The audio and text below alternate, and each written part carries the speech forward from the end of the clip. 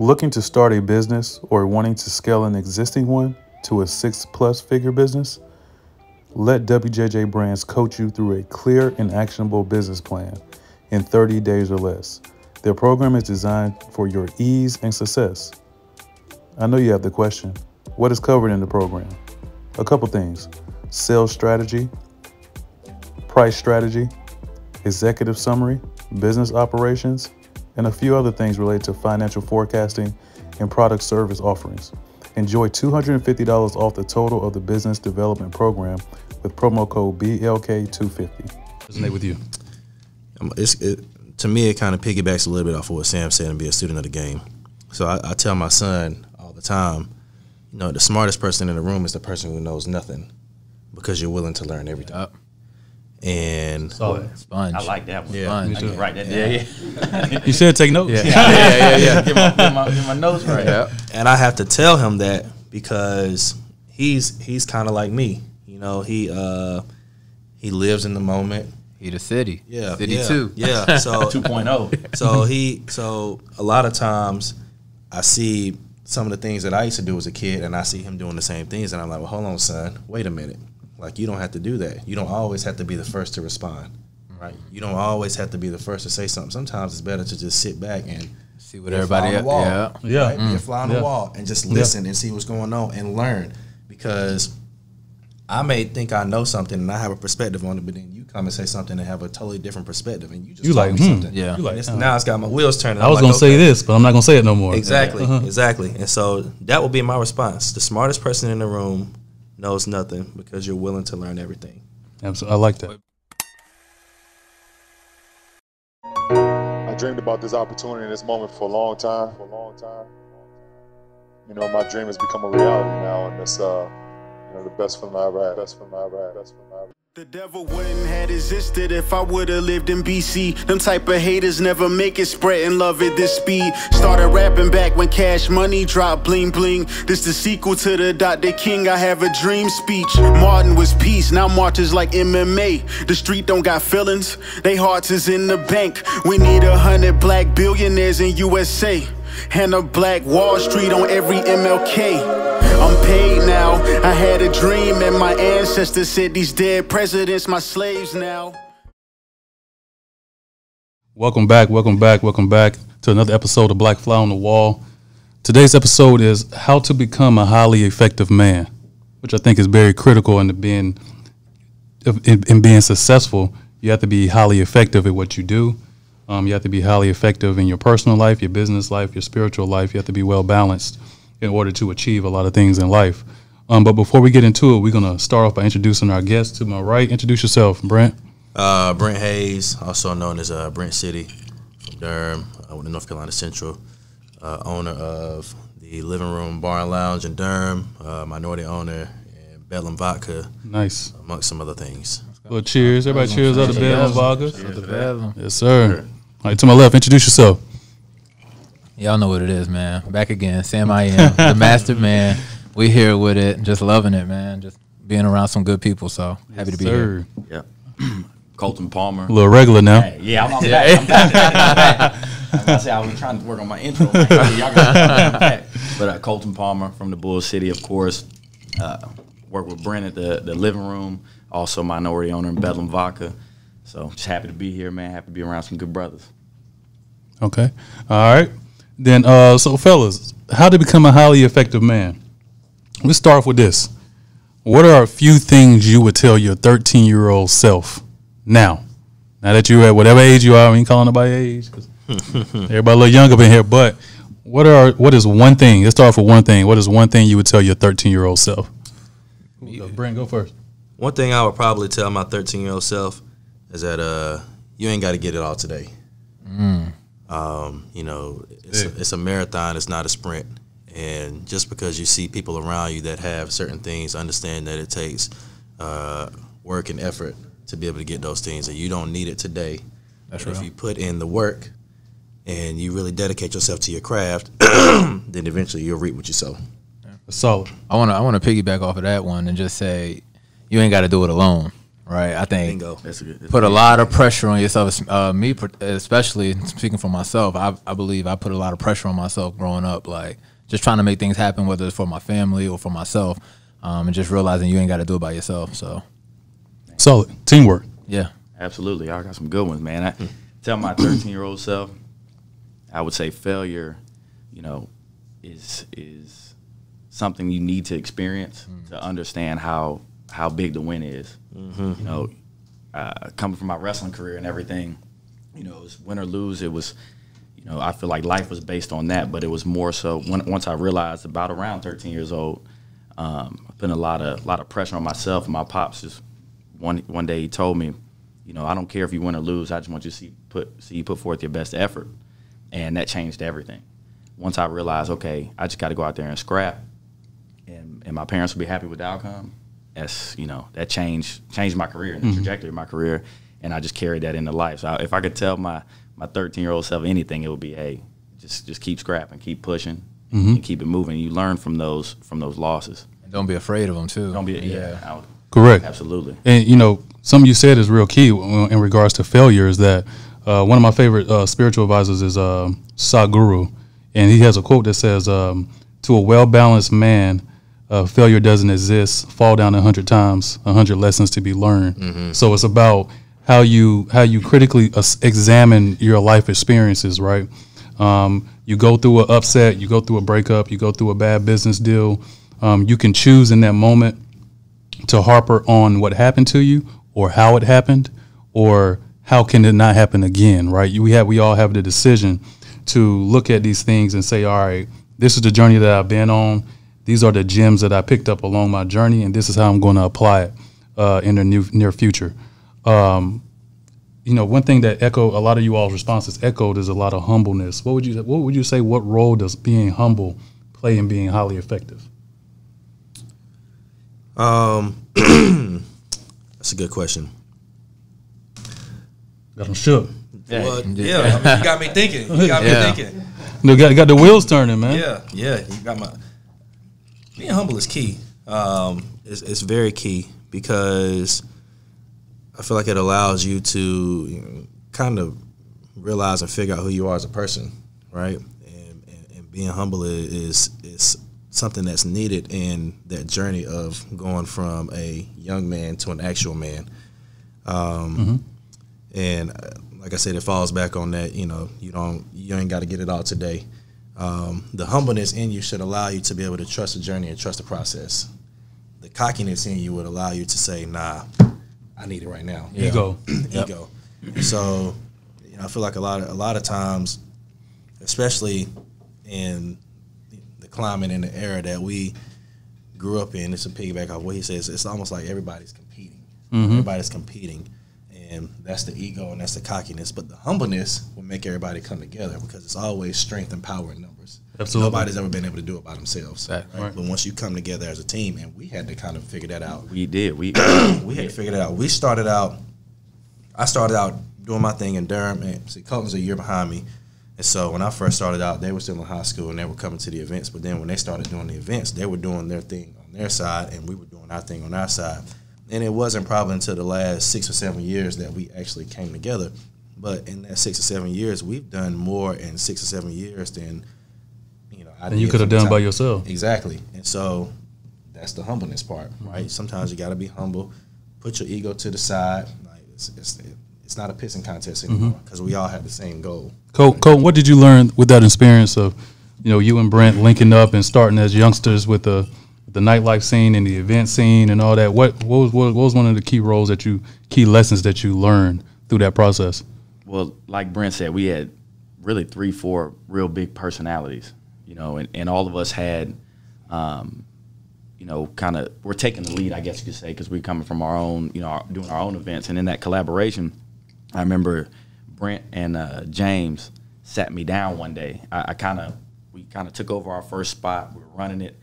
And I was super business, just hyper-focused on business and hyper-focused on – I wanted to prove to them that I was going to be working. They pulled me to the side, and they were like, man, we need you to be you.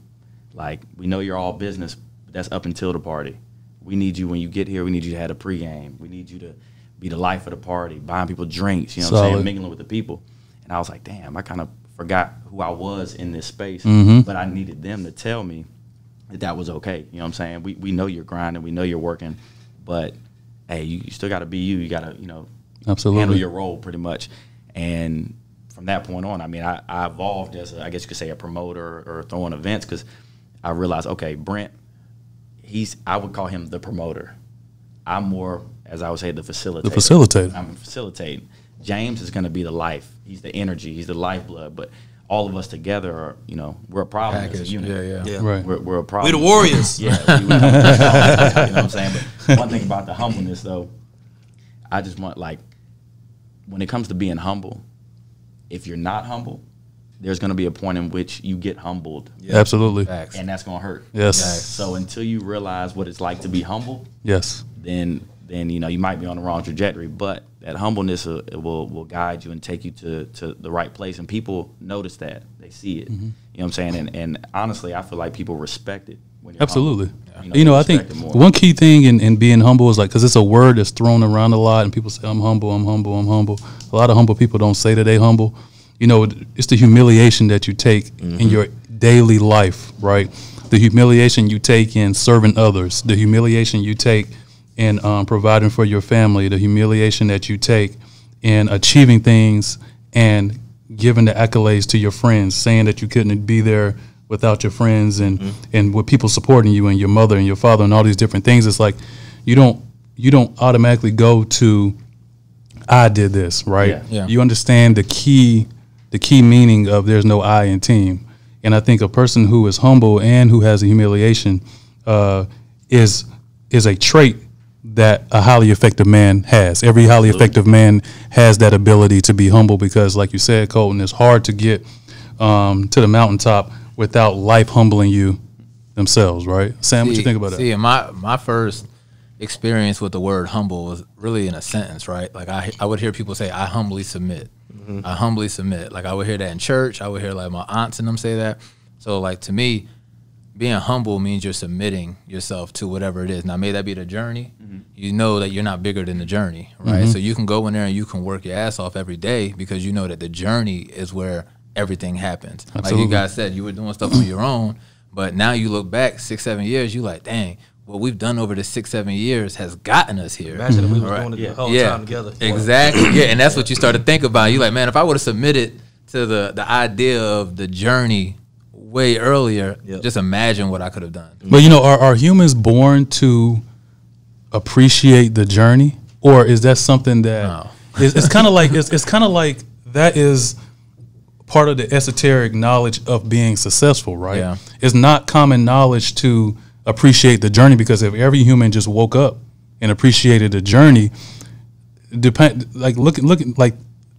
about how the social system would be, classism, racism, all of these things would almost be abolished, right? Because everybody would understand that the steps that I take to get here are not my own. They're based on the people that have supported me and got me here, right? One of the common things that we learn is that, you know, it takes a village to raise a child. So it takes your grandma whooping your tail whenever you a kid. It takes your mom getting on you. It takes your dad taking the video game away. Miss Johnson up the street, like disciplining whoever, you. whoever your mama said they can tell you love. You know what I'm saying? That was everybody from me. Right. Same thing here. Same thing here. It takes a village. So there's a saying that says, and I want to know what you all think about this saying. It says, "Seek first to understand, then be understood." So as another trait of a highly effective man is the hunger for growth, right? So what does that, Sam? What does that mean to you? Seek first to understand, then be understood. To me, it means become a student, right? Like even when Student I was of the game. Yeah, when I was in school, we always had like student teachers, and then they would become teachers. You know, I mean, it's another part of the process. So it's just learn and then you can teach. You can't really teach if you don't really know. I see a lot of people giving advice. They're like 18.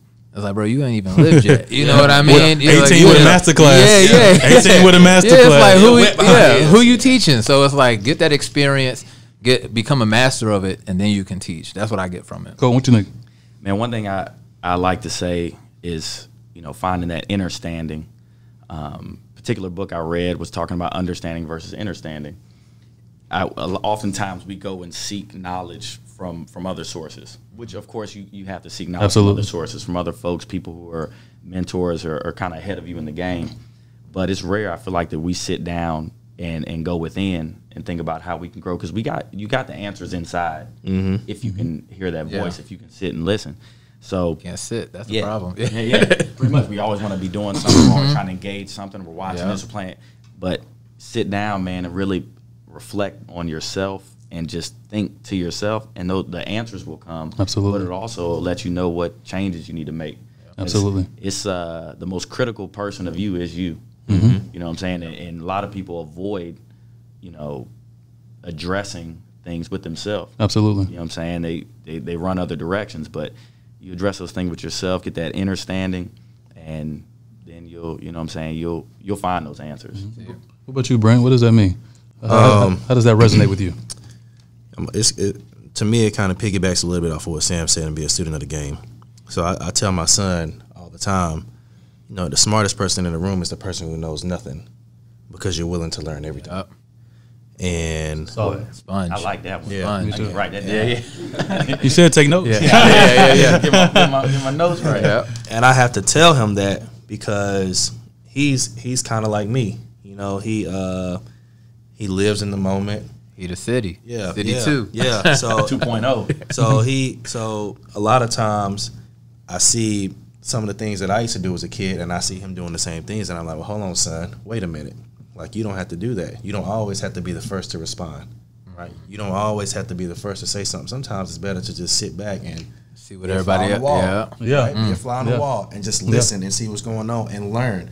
Because I may think I know something and I have a perspective on it, but then you come and say something and have a totally different perspective, and you just taught me something. Yeah. You like, Now it's got my wheels turning. I was going to say this, but I'm not going to say it no more. Exactly, exactly. And so that will be my response. The smartest person in the room knows nothing, because you're willing to learn everything. Absolutely. I like that. But Brent, let me ask you something too, because we just talked about what we would say to our 13-year-old self. How do you find the balance of telling your son things that are going to guide him and then letting him do what he does on his own? So I'm the type of parent where I want you to make mistakes, but the thing with me is it's not about making the mistake; it's about not making the same mistake twice. Gotcha.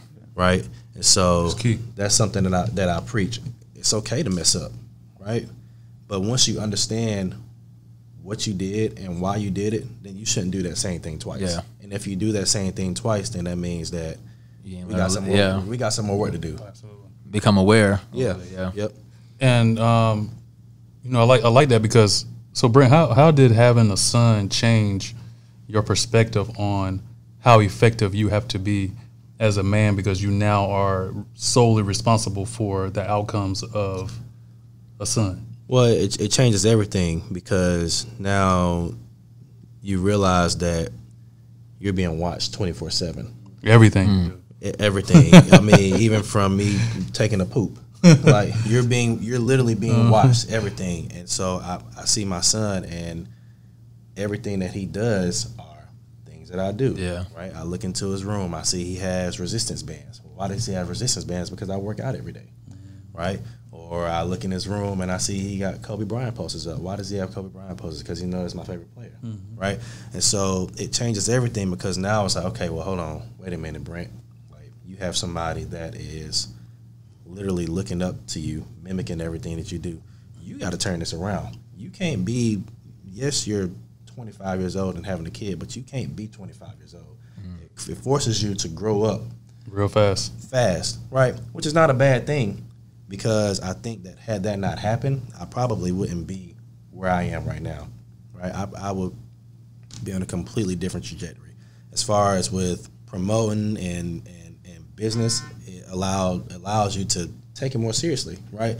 And now you have a common goal. We first started throwing parties, and it was just like, oh, we just doing this because it's fun. Yeah. Like, people ain't had nothing to do on the weekends. And then it's like, oh, okay, we get paid to do it. You start making a little money, then you have a kid, and it's like, well, wait a minute. Like, now you start finding the little things that you're not doing that can take you from good to great. Yeah. Being highly effective. Yep. So, question, what mistakes did we make in our 20s that's now affecting us today?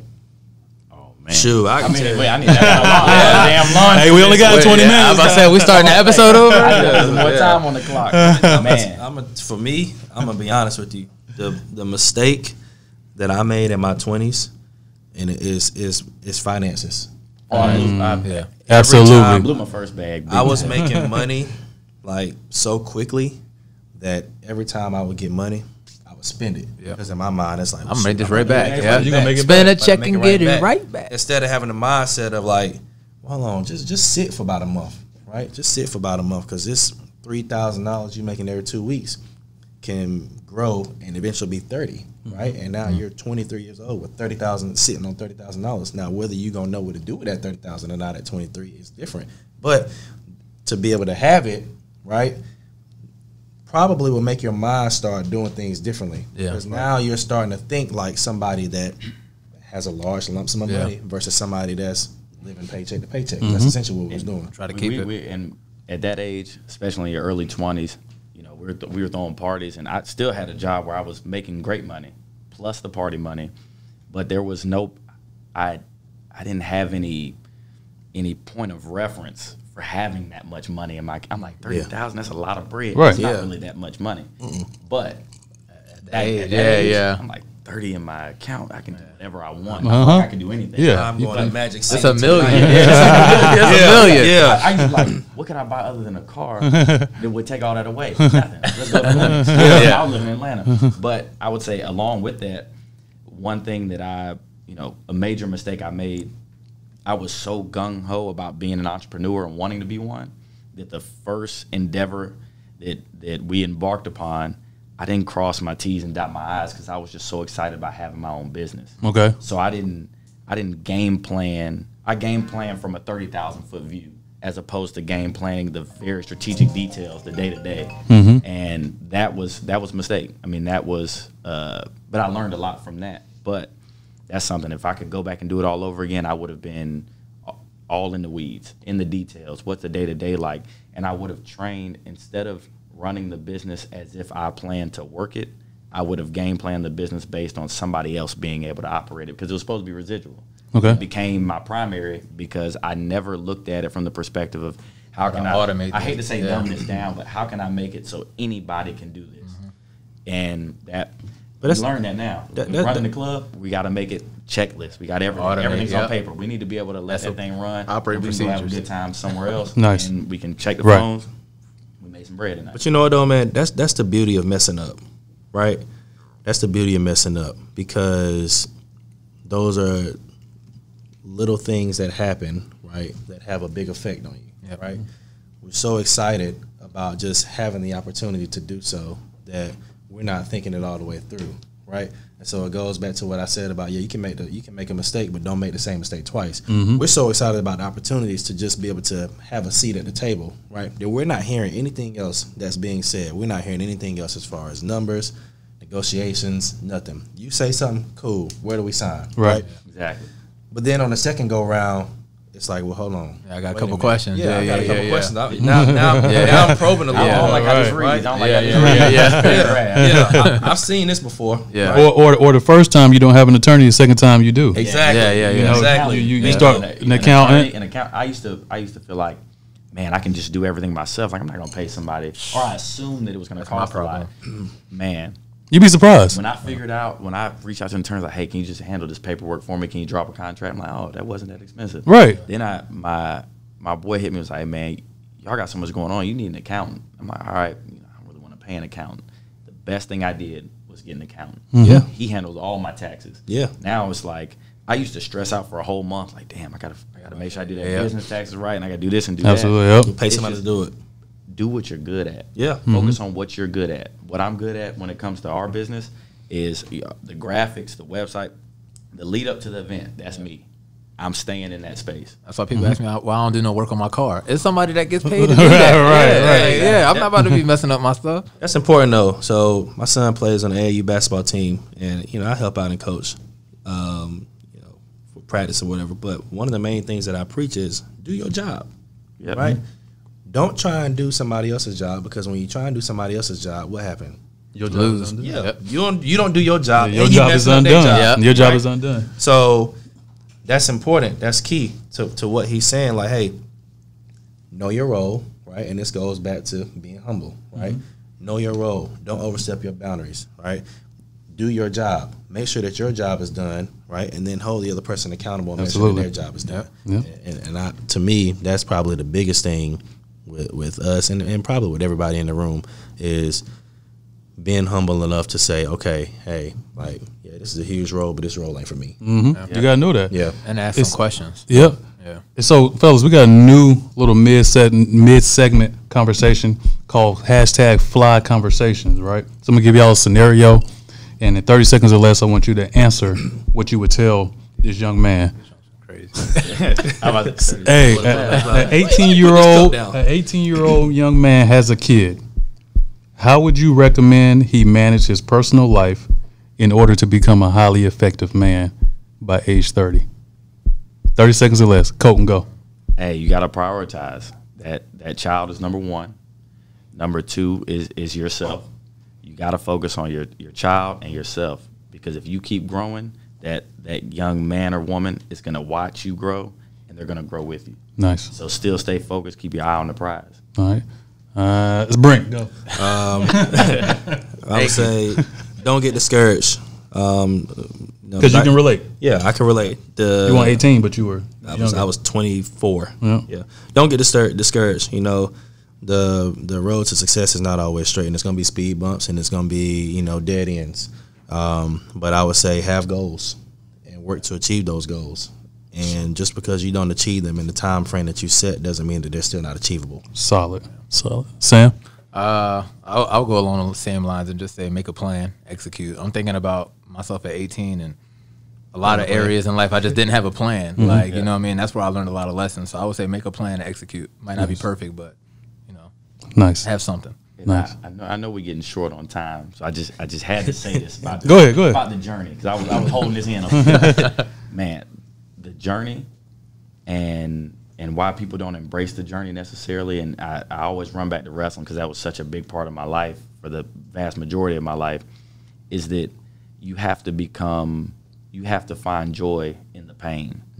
Because getting to the pinnacle wrestling wise and in my wrestling career and winning state titles and all that stuff, when I actually won it, the first one I won, the first thing I thought about was, damn, I won this because I was 9 years old, waking up at 5:30 in the morning to lift before school or to wrestle before school, to train.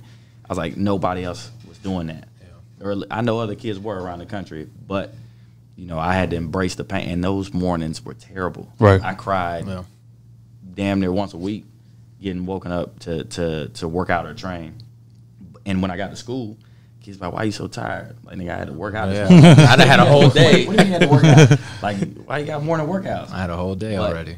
that also let me know that I was different, that everybody can't do what I can do. And when you embrace the pain and stay in the moment, not looking to the future like, I hope I win this title here. It's the power of now. This match 2 weeks ago. It's the power of now. Staying in that moment. Right. I think the best thing you can say at that point is saying it was worth it. It was worth it. Like all the sacrifice. I remember like when I graduated, I went home, ate with my family, went home, sat in a chair, and I was like, it was worth it.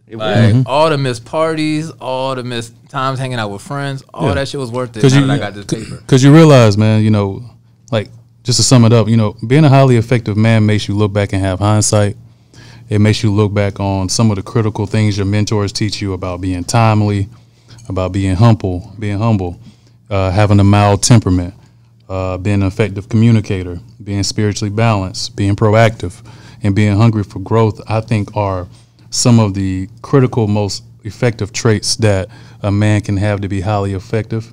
And I believe that if they have those tools at least, and some other ones sprinkled in there, you can always put your right foot forward, and take positive steps towards growth, and always remain humble and always understand, hey, when you look at all these individuals like Warren Buffett, Grant Cardone, Jay-Z, Nas, anybody that has achieved massive success, they always have a strong team around them. Absolutely. So being a highly effective man, very, very good conversation.